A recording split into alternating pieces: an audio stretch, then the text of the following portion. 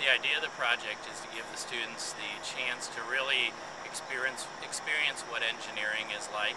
I give them a goal, I give them design parameters, then they have to apply the scientific method. They have to design an idea.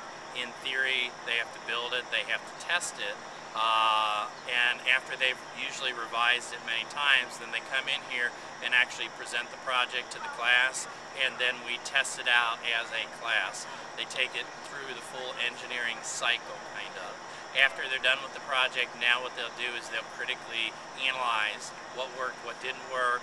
They'll write that up in an analysis, and that analysis usually involves both an analysis of the concepts that were involved and also some mathematical analysis and some this worked, this didn't work, maybe next time we should try this other thing. So it's a full kind of a free-form immersion into the engineering experience.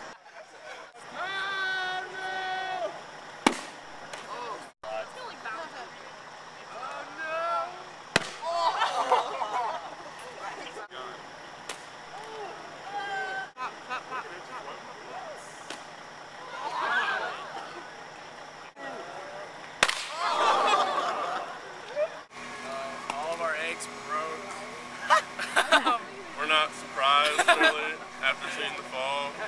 We weren't really surprised seeing our project before the fall either. But we had fun. Yes! Nice. Yeah! We just did propellers to slow it down a lot. Yeah, we decided we wanted it to be light instead of have it not slow down and just be like really protected. We decided we would make it pretty light and risk it not being protected but make it slow down.